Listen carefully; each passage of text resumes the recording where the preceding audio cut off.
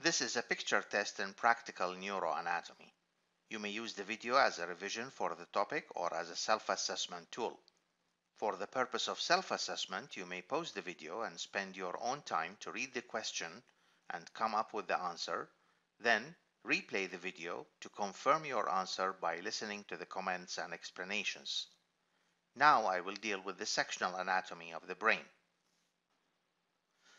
Match the following numbered statements with the lettered structures.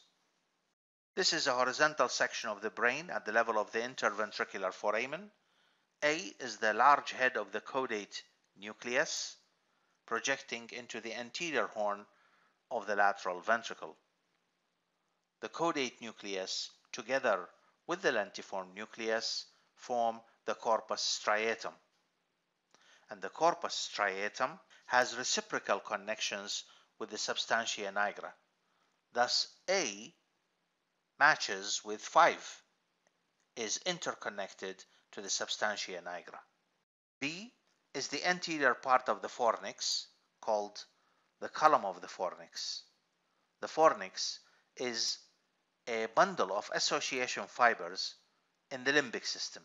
These fibers, they begin on the surface of the hippocampus as the alveus, then aggregate medially as the fimbria, continue as the crura, left and right sides.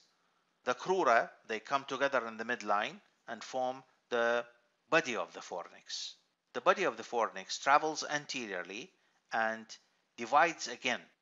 The right and left parts separate as columns of the fornix. Each column continue through the hypothalamus to reach the mammillary bodies. Hence, B matches with 3. The fibers project to mammillary bodies. C is the internal capsule. It's a massive bundle of projecting fibers. Projecting fibers, by definition, pass from one level of the central nervous system to a higher or lower level. The internal capsule consists of 5 components: anterior limb, genu, posterior limb, retrolentiform and sublentiform parts. C represents the genu, the bend. It is located at the medial tip of the lentiform nucleus, at the intersection of the anterior limb and posterior limb. The posterior limb is E. The genu includes fibers from the cortex to the brainstem, corticobulbar fibers. Hence, a lesion at this site could result in weakness in swallowing and speaking because of denervation of the nucleus ambiguus, which is the origin of special visceral efferent fibers, the fibers that accompany the vagus and glossopharyngeal nerve to supply the muscles of palate, pharynx, larynx, and upper esophagus. E is the posterior limb of the internal capsule, located between the lentiform nucleus and the thalamus. D. The posterior limb of the internal capsule includes corticospinal fibers. These are the upper motor neurons that project to the contralateral anterior horn cells of the spinal cord. Thus, a lesion at this site could result in contralateral hemiplegia in 1. D is the thalamus, in which the anterior nuclear group receives from the mammillary bodies, the mammillothalamic tract, but it doesn't project to the mammillary bodies. The fibers that project to the mammillary bodies constitute the fornix, B. In fact, the medial group of thalamic nuclei is connected to the prefrontal cortex and is thought to be involved in affective states, judgment, and some aspects of memory. These connections are through the anterior limb of the internal capsule. Thus, D matches with 4, projects to the prefrontal cortex of the frontal lobe. Don't forget that the anterior limb of the internal capsule also contains corticopontine fibers. Which of the following best describes the fibers in A? This is a section of the open part of the medulla, which is the upper part. Note the crumpled back shape of the large principal olivary nucleus that characterizes the upper medulla. A is a nerve fasciculus that is longitudinally oriented and adjacent to the midline. It is located most posteriorly in relation to the medial lemniscus, and tectospinal fibers. Thus, A is the medial longitudinal fasciculus. This consists of ascending and descending fibers that connect the vestibular nuclei to the nuclei controlling extraocular muscles, oculomotor, trochlear, and abducens nuclei. The medial longitudinal fasciculus is involved in coordinating head and eye movements. It provides for conjugate movements of the eyes coordinated with movement of the head to maintain the visual fixation. Thus, the best description is 4 connected to nuclei in the midbrain, and these are oculomotor and trochlear nuclei. The oculomotor nucleus is located at the level of the superior colliculus, and the trochlear nucleus is located at the level of the inferior colliculus. The commissural fibers in option 1 might indicate the olivocerebellar fibers, which are also shown here, leaving the hilum of the principal olivary nucleus, and they are directed medially, cross the midline, and go to the cerebellum via the inferior cerebellar peduncle.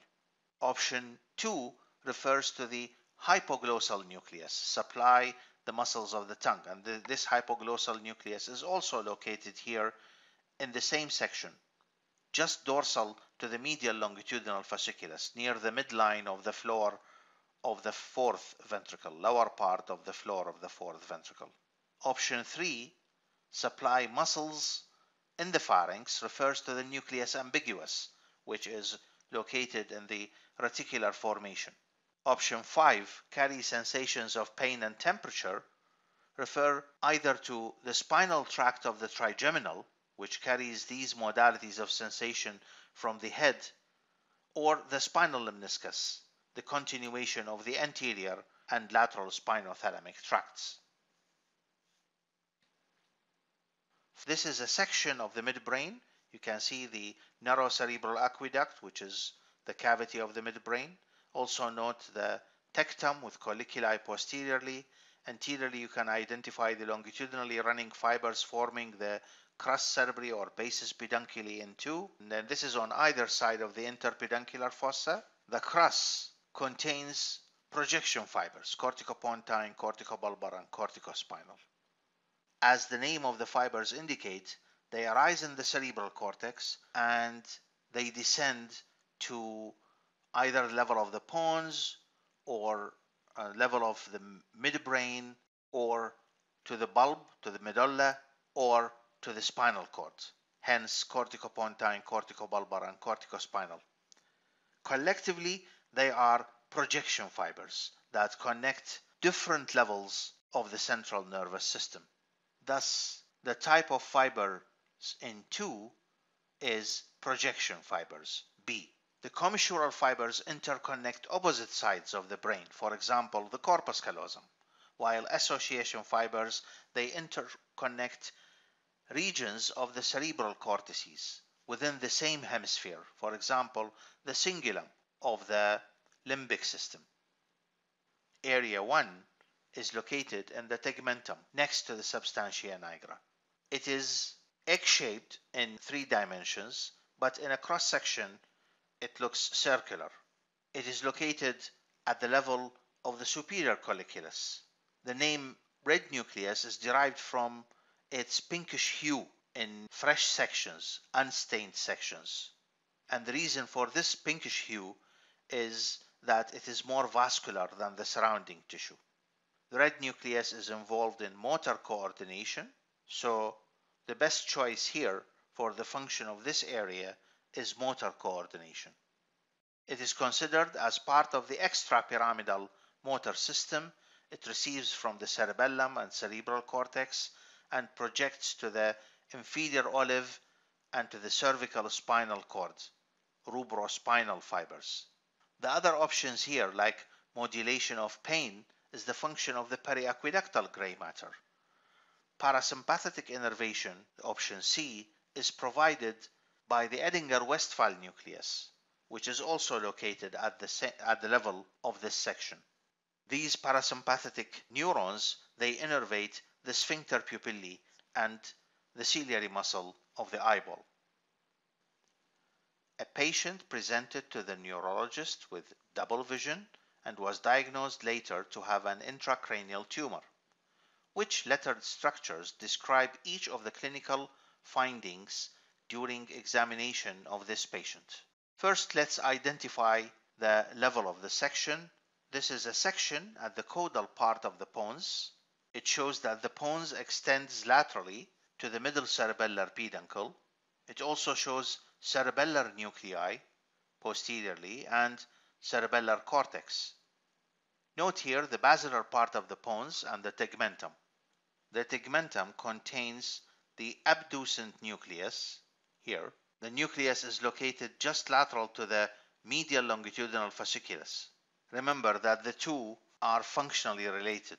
Axons of the abducent nucleus travel ventrally in the tegmentum, and they are thus represented by B and C. And then they will continue, of course, as you can see here, into the basilar part of the pons, where they exit near the midline at the pontomedullary junction. The motor nucleus of the facial lies deep in the pontine tegmentum. Its axons, they course dorsomedially towards the abducent nucleus, and then they move around it, making a curve or a genu. So at this location, the genu of the facial nerve and the underlying abducent nucleus form an elevation in the floor of the fourth ventricle called the facial colliculus. So the facial colliculus is formed by the curving fibers of the facial nerve, and underneath these fibers is the abducent nucleus, but not the facial nucleus. The facial nucleus is located deeper in the tegmentum of the pons. Fibers of the facial nerve then continue ventrolaterally to exit at the lateral margin of the pontomedullary junction. So these fibers are represented by D and A in this section. E and F represent the longitudinally running corticospinal and corticobulbar fibers. Now let's look at the first clinical finding. There was a double vision that became worse when the patient looked to the right. Looking to the right requires the use of the right lateral rectus and the left medial rectus. The right lateral rectus is supplied by the right abducent nerve. So C is affected in this case. The second finding was that of facial paralysis affecting the whole right side of the face. Muscles of facial expression are supplied by the facial nerve, and paralysis of the whole side of the face, that's to say upper and lower face on one side, indicates a lower motor neuron lesion affecting either the motor nucleus or the facial nerve itself on the same side of the body. So since the lower motor neuron lesion was on the right side, then it was the right facial nerve, D, that is affected.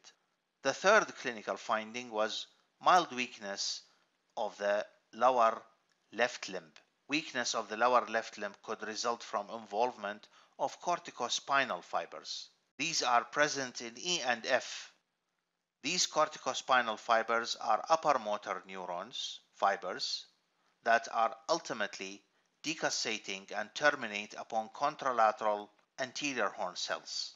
At this level, the corticospinal fibers have not decussated yet, because they either decussate in the lower part of the medulla oblongata in the motor decussation, or they decussate at segmental levels of the spinal cord. Since the fibers here, the corticospinal fibers here, are not decussated yet, then if the weakness affects the left lower limb, therefore it is the right corticospinal fibers, F, that are affected.